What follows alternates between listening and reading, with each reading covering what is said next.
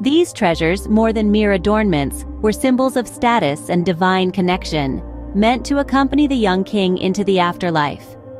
The annex, a veritable jumble of objects, from food to furniture, provides a snapshot of everyday life, hinting at the pharaoh's earthly existence. Each item, meticulously placed, was meant to serve a purpose in the afterlife, echoing the ancient Egyptians' belief in a life beyond death. But with the treasures came a chilling warning, a curse upon those who disturbed the pharaoh's eternal rest. In the wake of the tomb's opening, a series of unfortunate events unfolds, giving birth to the legend of the curse of the pharaohs.